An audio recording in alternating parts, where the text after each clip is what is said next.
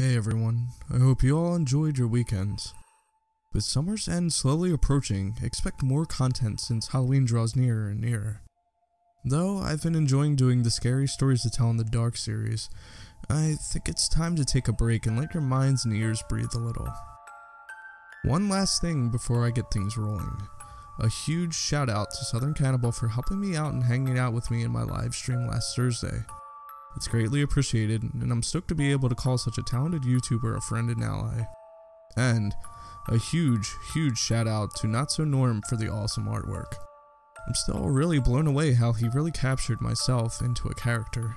I'll leave both of their channel links in the description below, so make sure to check them out and subscribe to their channels. Hopefully, in the near future, our spooky little family can have a collaboration for you all to enjoy. But now that all of that is out of the way, let's get the video started. This is 3 chilling home invasion stories. This encounter happened right after New Year's of 2011 when I was 17 and a senior in high school. My parents had gone out of state to visit my grandparents, but I was taking a pretty rigorous course load and had exams and papers coming up, so I really couldn't afford to miss the classes to go with them.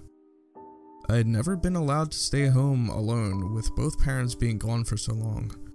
Never more than a couple of days, and my siblings were usually there.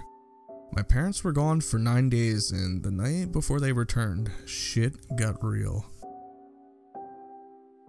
Having always been a night owl, it was perfectly normal for me to be awake at odd hours, 2, 3 a.m., just as I was on the night in question. I was sitting in my bed texting a good friend of mine, who was also a night owl, and browsing the internet when our 3 Labradors started barking like crazy. My family lived on 10 acres in the middle of nowhere, Tennessee, in a pretty wooded area, so I assumed they had just seen a deer or raccoon or something. I didn't think anything of it for about 5 minutes, but then I hear what sounds most oddly like the window in the bedroom below mine, split-level house, opening. I think to myself, silly, you're just tired and psyching yourself out. That lasted for just a few moments because I heard footsteps coming up the stairs. The stairs were directly next to my room, with the stairwell opening up right next to the door of my bedroom.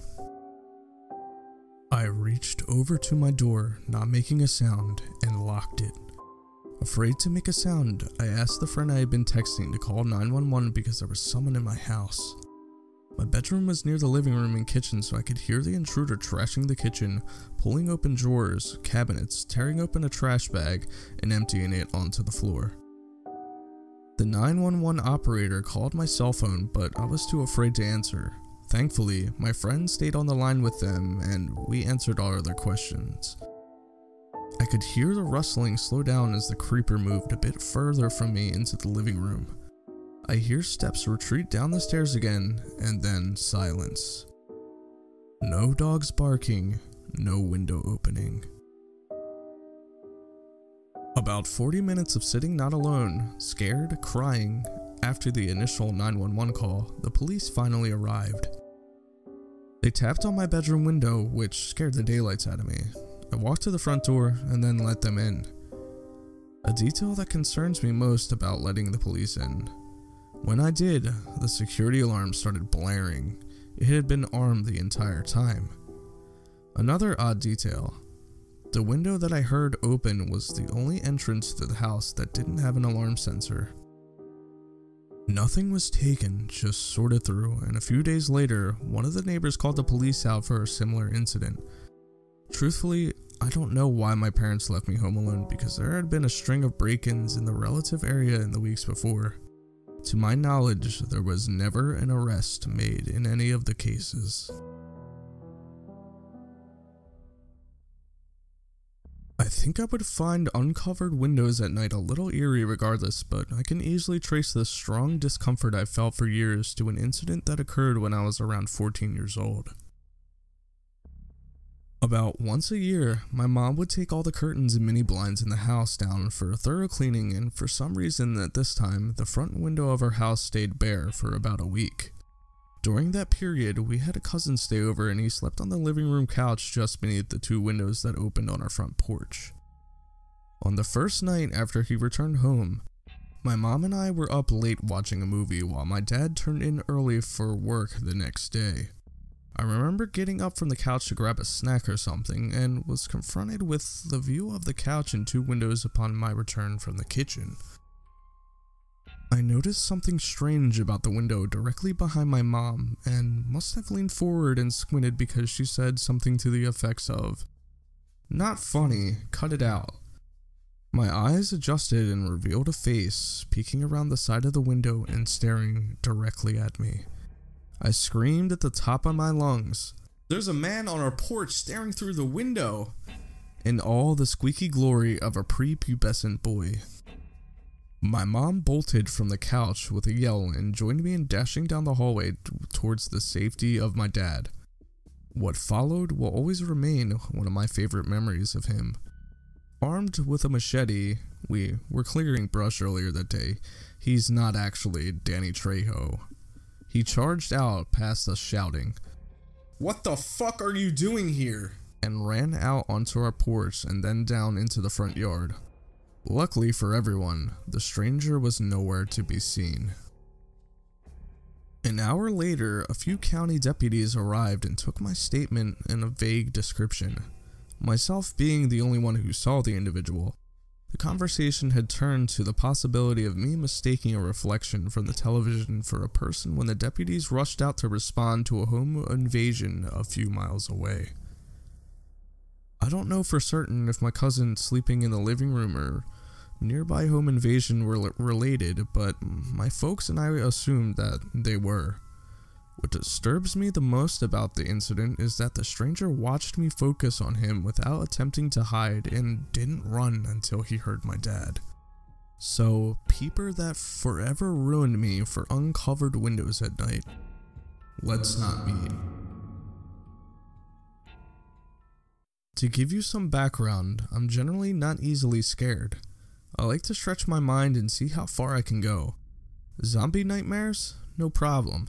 Scary movies? I've watched them all. I did notice, however, that there's one thing that keeps repeating in my dreams. I'm terrified of home invasions. If I ever dream about someone uninvited in my house, I freeze and can't move, can't scream, and can't run. So I've been doing some thinking as to why that may be, and I figured out exactly why. As a child, I lived in a fairly well-off town in Israel that was separated from a not-so-well-off city by a large field. When I was about 5 or 6, I would sleep in my room with the door open so that I could see my parents' room across the hall since it made me feel safer.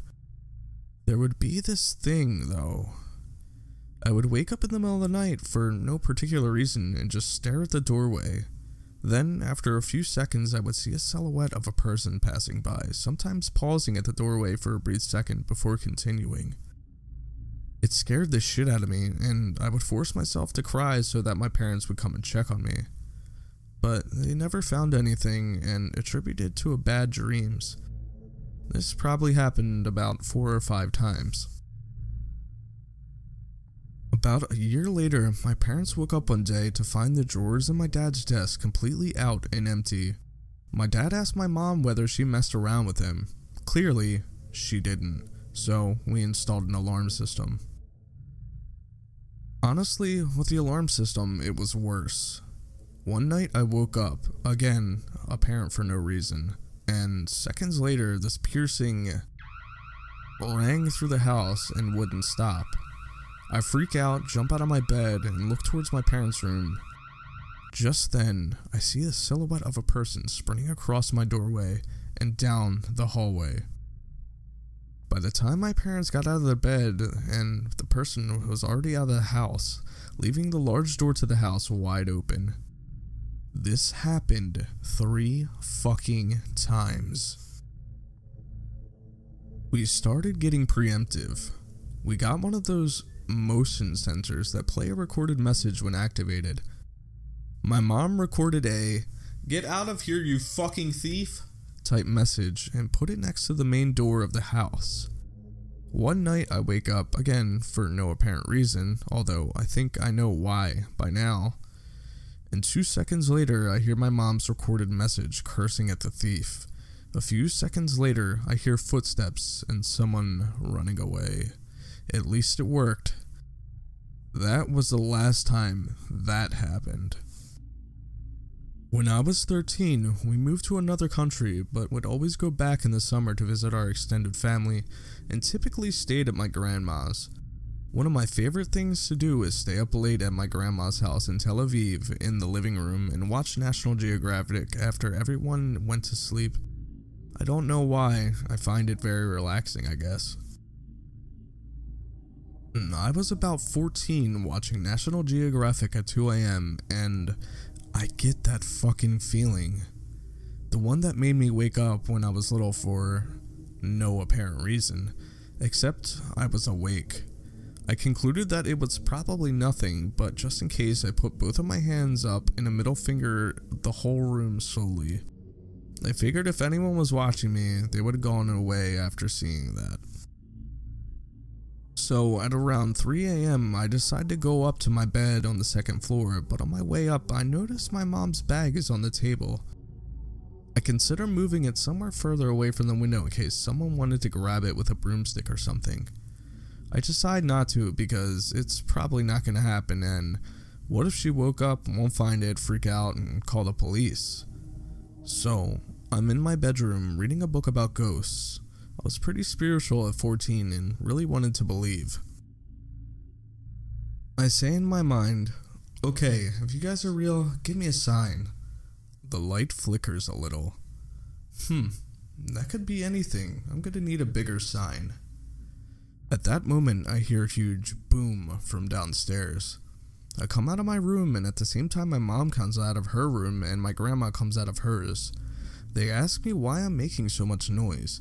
I tell them that I'm not, and that I think there's someone downstairs. My mom tells me, nonsense, it must just be... Boom. My mom freaks the fuck out and starts screaming things like, "Get out of here, you thief!"